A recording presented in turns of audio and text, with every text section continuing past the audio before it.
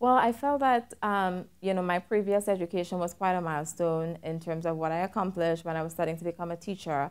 But I always felt like there was a skill set that I did not use and did not maximize.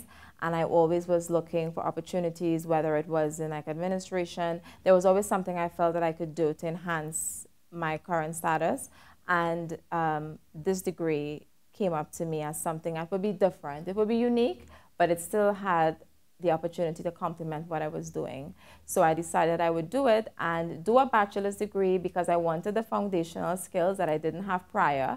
And I felt like it would be a good testament to my skills if I could complete a bachelor's degree as opposed to just trying to do a master's degree. I felt I needed a foundation